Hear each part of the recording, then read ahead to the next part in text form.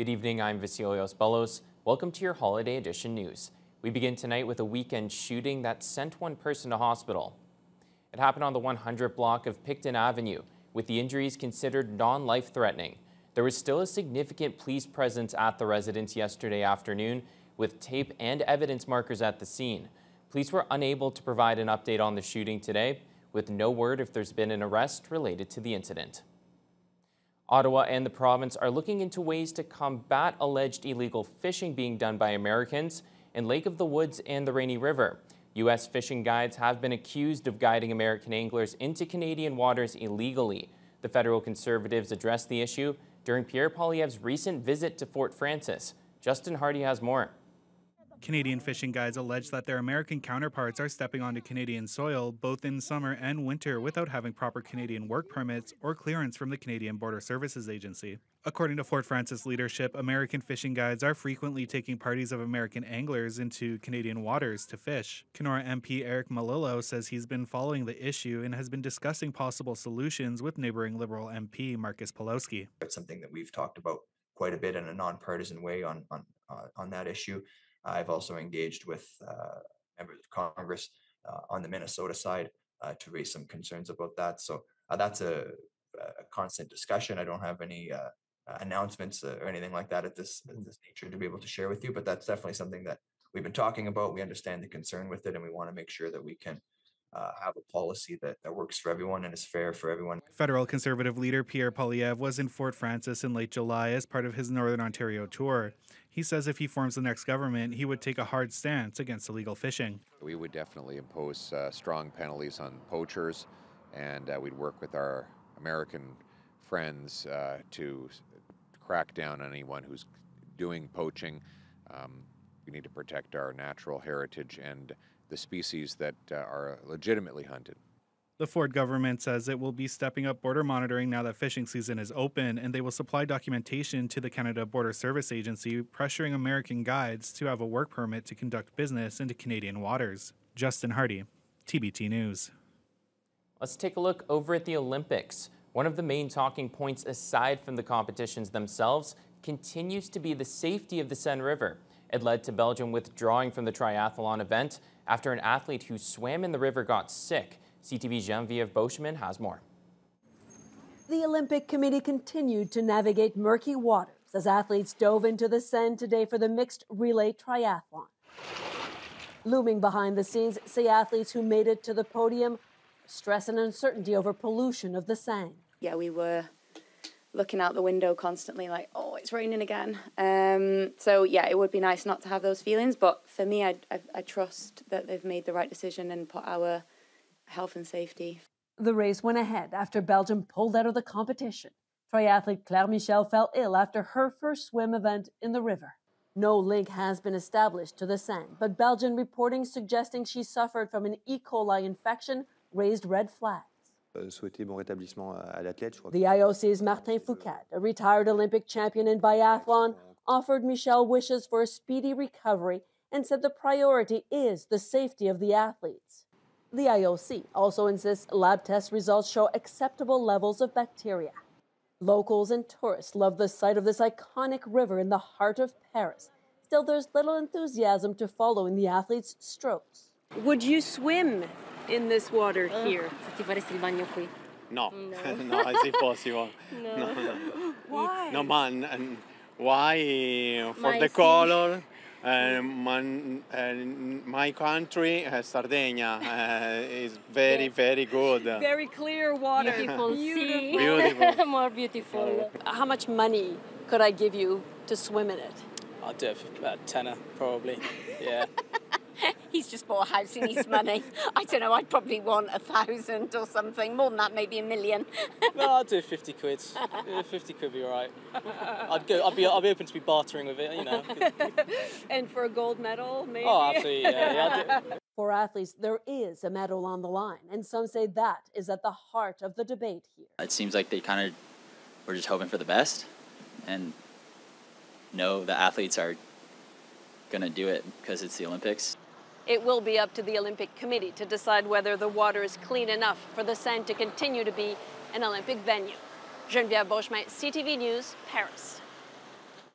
Back here in Thunder Bay, where the 34th annual Festa Italiana wrapped up today, and organizers estimated thousands came out during the weekend to celebrate Italian culture. Monday's festivities also featured a messy fan favorite, the eating contests. Jessica Clement reports.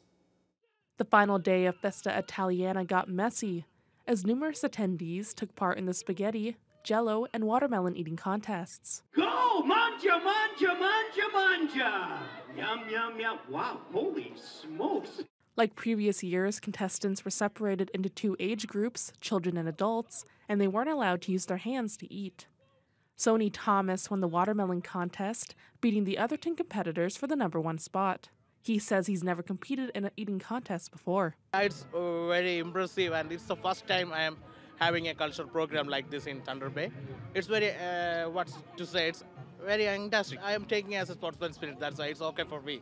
It's a fun. Danica Jones took the win for the spaghetti eating contest, but this wasn't her first time competing, as she won first place in the watermelon contest last year. She says she doesn't really have a strategy going into these types of events. I just come in hungry and then hope for the best, and somehow it works, I guess. Tried to do the Persian eating contest at Red Lion and I didn't come anywhere close to winning, so this is a good redemption moment for me. Over the course of the weekend, thousands came out to Festa to celebrate Italian culture through music and food. An Italian Society spokesperson, Matt Pascuzzo, says they're always grateful to see so much support from the community. Obviously, the nice weather has been a big factor because I think people would rather come out here when it's nice and cool rather than boiling hot. So we've been blessed with some nice weather this weekend. The community loves this event, and we've had this on the long weekend in August for the last 34 years, and I think people really look forward to it. So, you know, people, like I said, people go out to camp for the weekend, and I think they make this their Monday night event before they head back to work the next day. Pascuzzo adds they're going to take a little break after this long weekend, but will soon get back to planning next year's Festa Italiana. The planning has to start pretty soon after because there's obviously lots of things that go into this weekend, and you know, I think the volunteers who put their time in to do this weekend will enjoy a little break, but I know everybody's eager to get planning for next year. Jessica Clement, TBT News. And the winner for the $3,000 Air Canada gift card will be announced tonight at 9:30. And from one exciting community event to another, as there's only 2 days to go until the much-anticipated CLE Fair opens, crews have been hard at work this past week, transforming the fairgrounds and setting up the rides. For the last almost a week, pre-setting up and washing and cleaning, and we're all getting ready for the ride inspectors will be here today and tomorrow and Wednesday, going through all the equipment, making sure everything is 100%. This year, 35 rides will be running during the fair, 17 for teens and adults, and 18 for children. Select Show's owner Jim Mills says attendees will see old favorites like the Ring of Fire and the Zipper, along with some new attractions. Down in Kittyland, we got the Reckless, which is for the kids, and we've got a little pirate ship for the kids. So we got a good variety for everybody. We brought another gondola wheel in this year because the lineups are so great that we've added a second one for this season. We're just hoping everything goes good. The weather, you know, last year we had a day of rain, but I think we're going to be, you know, weather long-range forecast looks pretty good for us. If rides aren't your speed, the fair will also have a number of carnival games, food booths, musical performances, and exhibits. The CLE will kick off on Wednesday and run until the 11th. Local stargazers are getting excited for mid-August when the Perseid meteor shower reaches its peak. According to officials at Fort William Historical Park, this is widely considered to be the best meteor shower to watch, and people can check it out at the park's observatory. Joel Mendelson has more. The public viewing of the Perseid meteor showing is being offered at the Fort's Observatory on August 12th from 10 p.m. to 2 a.m. The phenomenon, often referred to as shooting stars, occurs as Earth passes through the debris field of the comet Swift-Tuttle, and it's possible to see up to 100 meteors per hour as they collide with Earth's atmosphere. Environmental ecological specialist Jonathan Reed describes the shower's beauty. It's like lights just flickering through the sky, and when you look at it, it's almost like you're seeing, it's not fireworks, but it's kind of like when you see the fireworks coming down after the actual display happens and you see them kind of flickering out. It's like that, but all the objects are usually white, very quick white. Sometimes you get a few colors in there as it burns up as well. Aside from watching the meteors, there will be a number of other activities happening at the David Thompson Observatory that evening. Visitors can check out old meteorites, learn about the Anishinaabe culture's perspective about the sky, and partake in a number of classes for all age groups. If anyone isn't able to make it down to the historical park on August 12th, the meteor shower can still be seen without heavy-duty equipment. You can see everything happening without a telescope. However, for best viewing, I do suggest using a pair of binoculars or a small telescope. It just kind of makes things a little clearer. In the case of bad weather, there's still plenty to do here at Fort William Historical Park. There will be a stream to watch the meteor shower, and you can even touch and hold old meteorites in the Discovery Center. Joel Mendelson, TBT News. We're now joined by sports anchor Nev Van Pelt. Now, Nev, those Border Cats, it feels like they've been to the moon and back on this road trip. I can't remember the last time they were home, but they're finally back tonight to wrap up their season. Yeah, it's been a long 13 games. The last two, not so great. 2 losses against the Eau Claire Express. Going to be a battle against them when they're back home too, but we'll have the highlights from last night's game after the break.